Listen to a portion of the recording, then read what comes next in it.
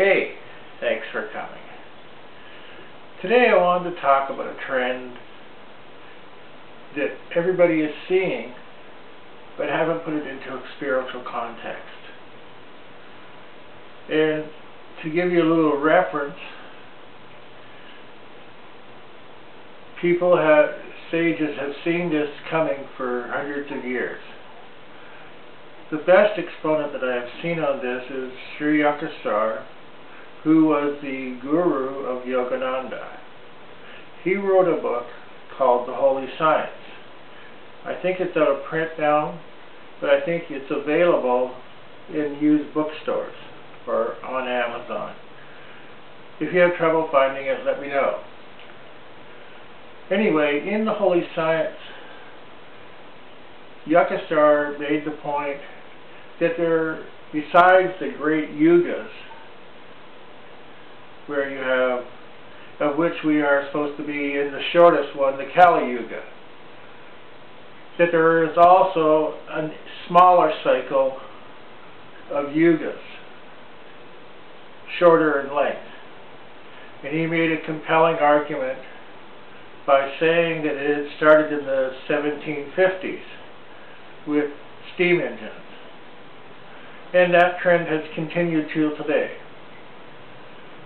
And you see, he's talking about it, the shift from the short Kali Yuga to the short Satya Yuga. That's where the dramatic change comes.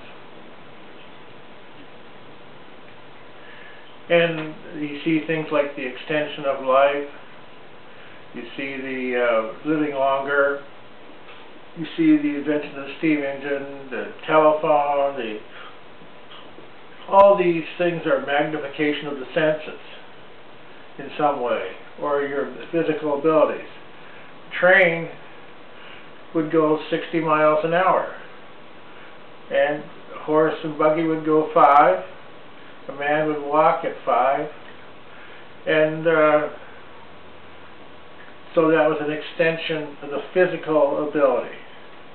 Okay, then we had the automobile that could go to further distances, and it didn't have to require such a group energy. You could have one person that could drive the car.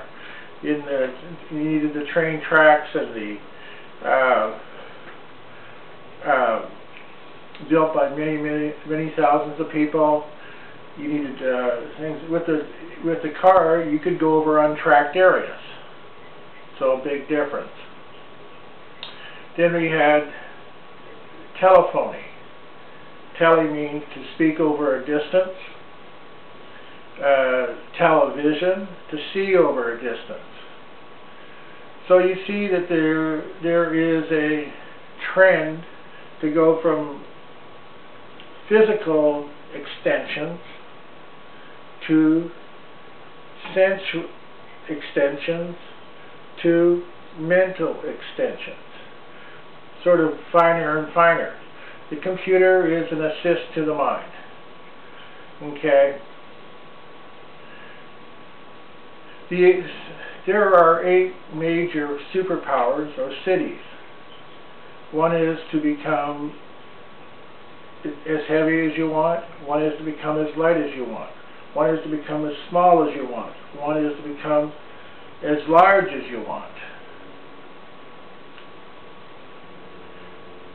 Okay. One is to reach everywhere, anywhere. And we see that with robots, that now a CEO can go into a room and be hooked up to a machine that essentially goes over to another country, into a factory they have over there, and the CEO can walk around on this robot, inspect things and talk to people. Okay. So they do this at a distance. You have the Predator drones that are going out flying over Afghanistan and shooting bombs at terrorists from these drones, these predator drones. And they do it 12,000 miles away in the United States.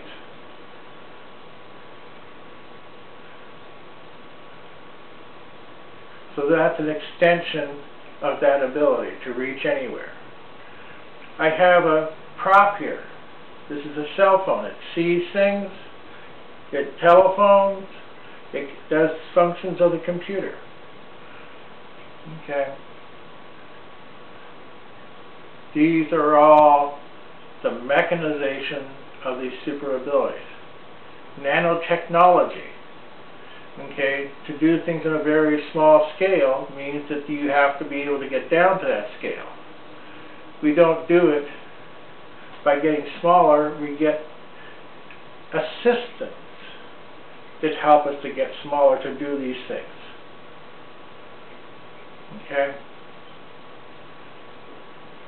So this is in line with Sri Yukeswar's writings and belief that we're going into a different age. 500 years from now, we may not need these things. People are talking about doing implants and all these other things. It may just be possible that we will have evolved at that point beyond the need for props. Okay? So how does this affect your life, this trend? Okay? Well, we can see that we're going into what's called cloud computing, where we do on the internet all the computing that we would do on a personal computer or a phone.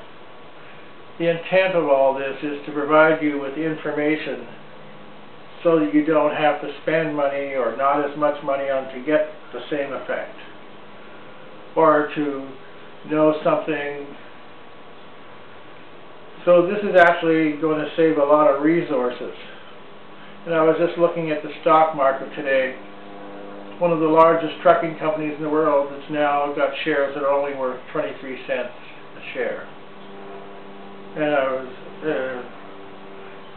I was thinking of going back, and I'm sure it was much higher just even 2 years ago. So that the ability to communicate through time and space saves gasoline, saves wear and tear on cars and trucks.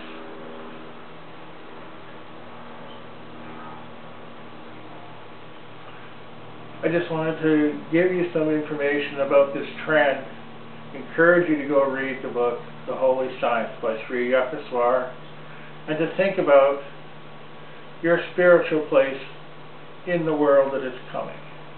Thank you.